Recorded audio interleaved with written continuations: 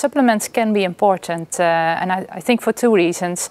The first is that supplements like vitamins and minerals can be used to obtain requirements for patients. So if they don't eat enough, you can give them supplements in order to meet their recommendations, meet their requirements.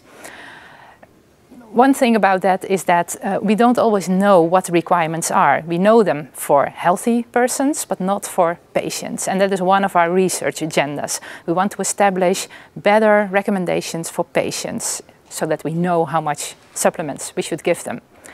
Another thing is that we use supplements, and especially vitamins, for more pharmacological reasons. For example, niacin, which is a B vitamin, has been described in the literature to work to lower phosphate levels in the serum of patients with kidney diseases.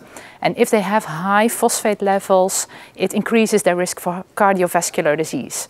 So we are going to try to use niacin to lower those levels so that they don't need as much medication as they need now. So yes, vitamins and minerals as supplements do have a role in medical nutrition, yes.